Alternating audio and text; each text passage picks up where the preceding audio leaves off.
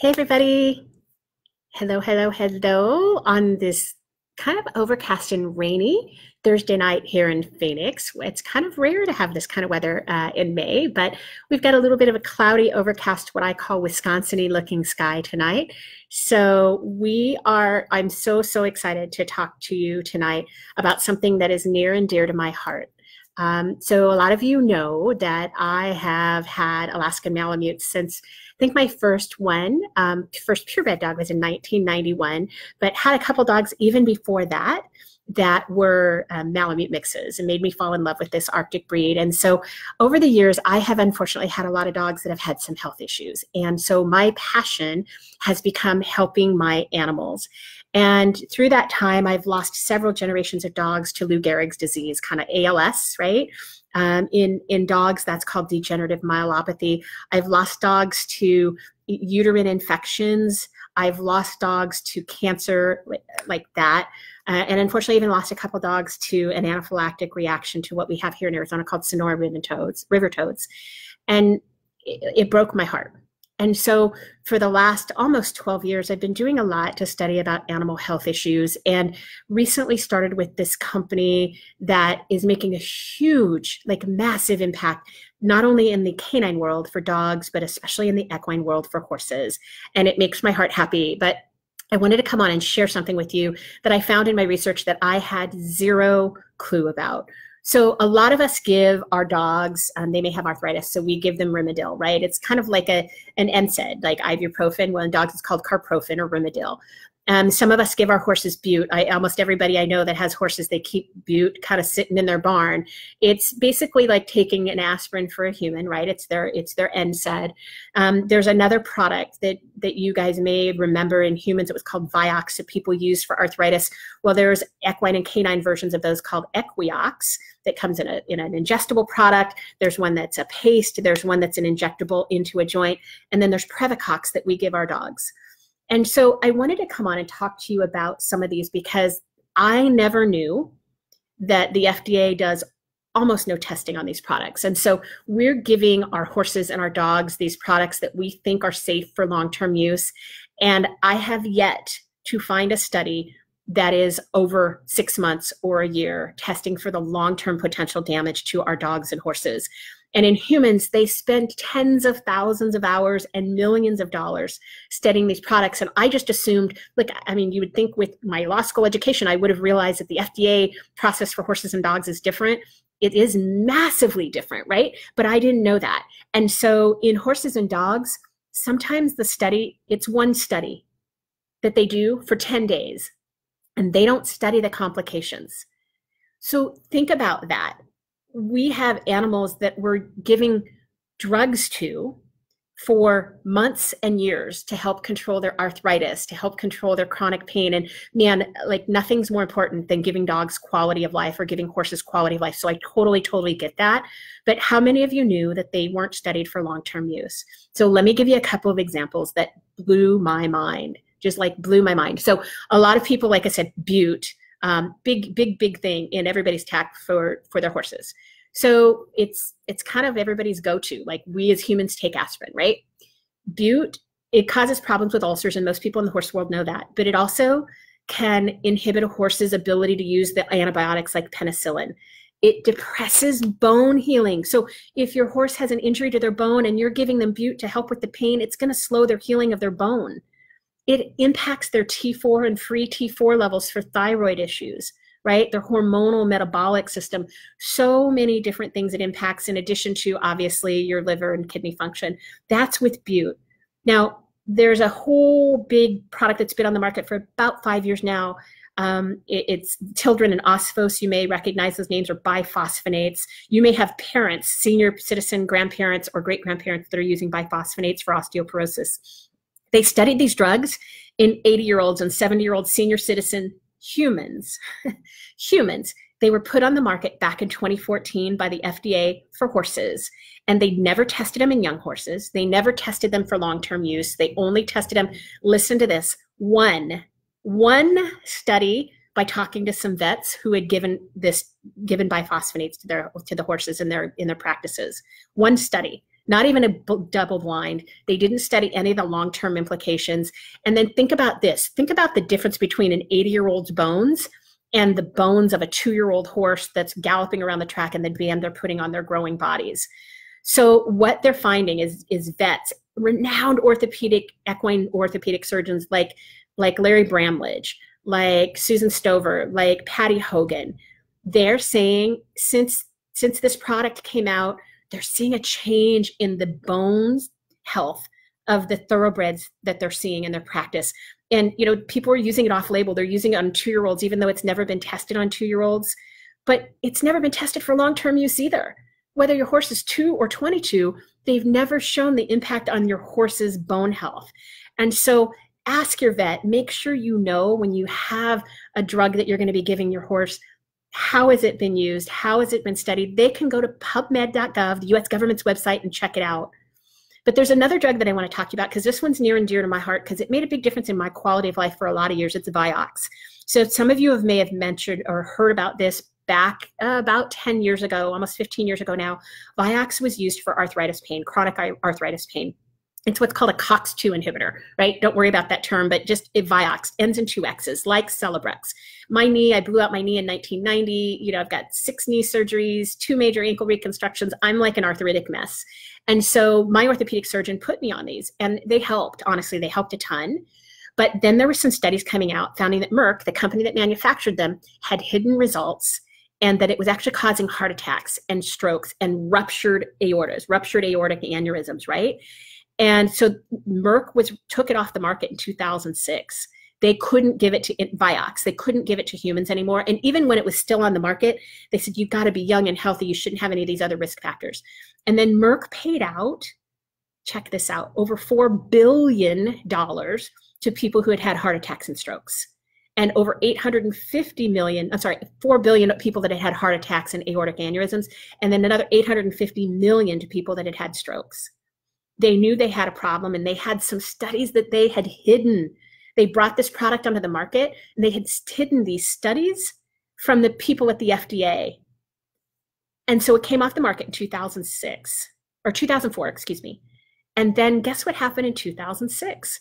Funny, but a COX-2 inhibitor called Previcox came out for dogs, and they never studied the vascular health issues, ever, not once. And the studies that you can find on dogs for this COX-2 inhibitor called Previcox in dogs, and it's called Equioxx in horse, same exact drug. There's only 81 studies, and almost all of them relate to whether it helps with arthritis and whether that causes gastric ulcers, right? Here's the problem. The longest studies they had, like the one in horses was 14 days. One of them in dogs was 10 days. Another one was 42 days in dogs.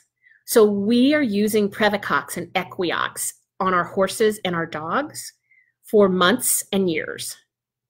And I had massive results from Vioxx, so I get how important it is to have a quality of life that's changed. But what I also know is that one of my best friends lost a 7.5-year-old Malamute to a heart attack when she was laying there sleeping. Why? They don't know. But she was using a COX-2 inhibitor. What I know is that there are horses like Pioneer the Nile that have aortic aneurysms, or the sire of the last Triple Crown winner beforehand, Scat Daddy. They both died of ruptured aortic aneurysms, right? That's when the aorta, think about the aorta of a horse. It's like a garden hose, right? And so it needs to be loose and elastic, because when a horse is exercising, massive demands on a horse's body, way different than we do as humans, especially thoroughbreds, especially a horse covering a mare, any of our equine athletes, they're putting huge demands on their hearts. And they need their vascular system to be elastic and pliable. And what we know is that COX-2 inhibitors in humans, that they cause hardening of those arteries. So that vascular system that you need to be elastic, to be able to handle that big demand that a horse puts on it, it's hardening. Now, there's never been a study, ever, not once, about the impact of COX-2 inhibitors on the vascular system of horses, not even in a breed like Friesian that is more predisposed to having ruptured aortic aneurysms. And when you have an aortic aneurysm, your horse dies almost instantly, and there's almost nothing you can do about it. So I don't know if there's a correlation. I don't know if it causes hardening in horses. I don't know if Equioxx injectables are different than the oral supplements. I don't know if the paste that you give once a month is different than an oral supplement like Previcox that you would give your dogs. But I know a lot of horse people that are giving Previcox to their horses because it's cheaper. Here's what I know is that the year after they took Vioxx off the market, after they had spent billions of dollars marketing it, the year after they paid $5 billion in settlements, they brought Previcox onto the market for dogs with one 10-day study. And then they had a 42-day study right after that. And it never studied vascular health. Here's what I know is they brought Equioxx onto the market the year after that. And they never had a study about the impact on horses and their vascular health. Even though we know that equine athletes put more of a demand on their cardiovascular system than probably any other athlete. So I don't know the answers to these. I just know that it's important to ask the questions. And I've talked to a lot of horse people over the last week. This is Derby week, right? And so the news of Scat Daddy's death a couple years ago and Pioneer of the Nile's death, that was the sire of American Pharoah. And he died at 13. His lifespan should have been 30. So if you've got a dog that's using Rimadyl, or if you've got a horse that's, or a dog using Previcox, carprofen, right, is Rimadyl. If you have horses using Previcox or Equioxx in any of the forms, make sure you talk to your vets. Make sure you ask them about the risks. Make sure you check out the cardiovascular health of your animals, because we know it improves their quality of life. It gives them significant relief. I loved Vioxx. I loved Celebrex until I found Nrf2 activation, because even as much relief as I got from Vioxx, I get more relief now from my Nrf2 activator. And the way it works, I love it because it goes into my body and it turns on God's pharmacy inside my body. It turns on the drugs that my body has been making for tens of thousands of years in humans. And it does the same thing in horses, and it does the same thing in dogs. And we're seeing massive, massive, massive impact for any animals, any mammals that have oxidative stress and inflammation.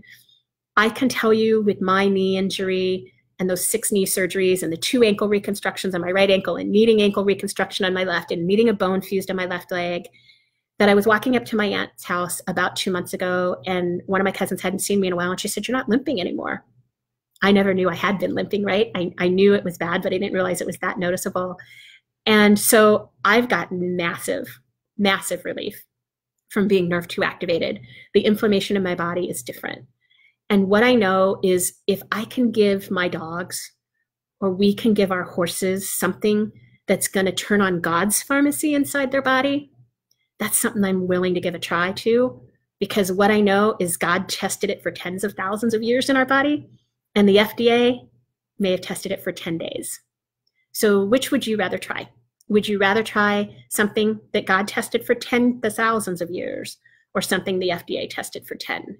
Because I know for me, sometimes those drugs are necessary. They're absolutely necessary, and you need to make those decisions with your vets. But I also know is that I'd rather try not to use pharmaceutical drugs if I don't have to, and try to let my body heal itself. So that's what I wanted to share with you tonight. Make sure you talk to your vets, your equine vets.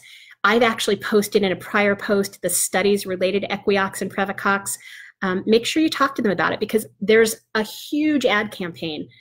And Susan Stover, one of the biggest equine vets in the world, one of the most respected equine vets, she says, look, the marketing campaign that hits the horse world, it's amazing.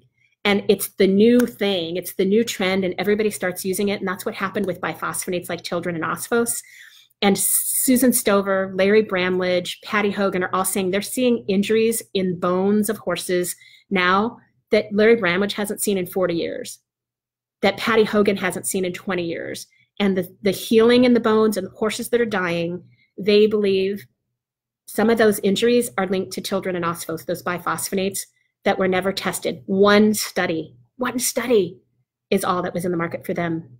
So ask your vet, tell him there's no long-term studies, ask him if there's something else you can do. But you know what? Try a Nrf2 activator, because for me, it's been life-changing. And I think it'd make a huge, huge difference. And we've got so many horses and so many dogs whose quality of life has been changed by being Nrf2 activated. And it's wonderful, because it's not something from outside our bodies.